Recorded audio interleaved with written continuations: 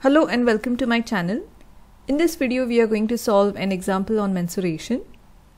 The diagram shows a shape made up of three identical sectors of a circle, each with sector angle 65 degrees. We can see that there are three sectors over here and each sector is having a central angle of 65 degrees. The perimeter of the shape is 20.5 centimeter. Calculate the radius of the circle. Now perimeter of the shape is the bold lines which you see in the shape, that is the outline of the given shape. Now let us consider this point as the center of the circle. So this represents a sector which is a part of the circle. So obviously this line is going to act as a radius of the given circle, and it is given that all the three sectors are identical, so this bold line also represents the radius of the circle. Now let us look at these arc lengths. Since all the three sectors are identical, we can consider this arc length as L. The same represents this arc length and this as well. So the perimeter is made up of 2 radii and 3 arc lengths. So let me write it over here. So perimeter is equal to 2 times radius plus 3 times the arc lengths. Now perimeter is given as 20.5, so let us write here 20.5.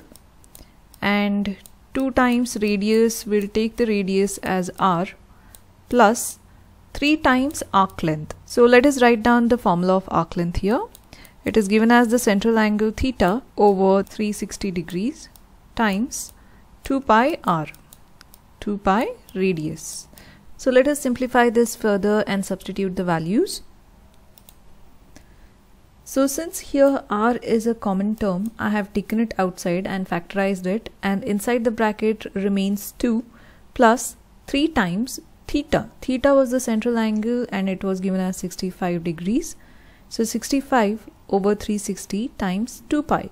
So r is taken out. Now let us simplify this further. So we have here 20.5 is equal to r times, let us see how much value we get for this bracket.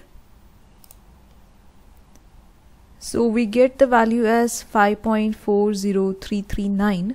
So this is an intermediate value. So we are going to take this value for at least 3 decimal places, or to get more accurate values till 4 decimal places.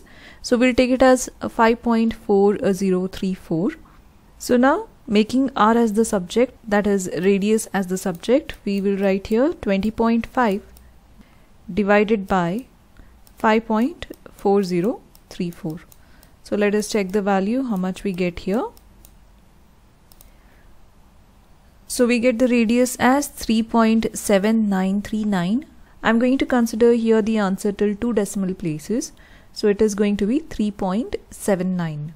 So let me write here, the radius is 3.79 centimeter.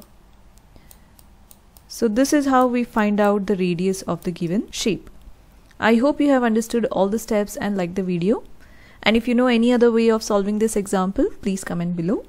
So if you're liking my videos, like, share and subscribe to my channel. And thank you for watching.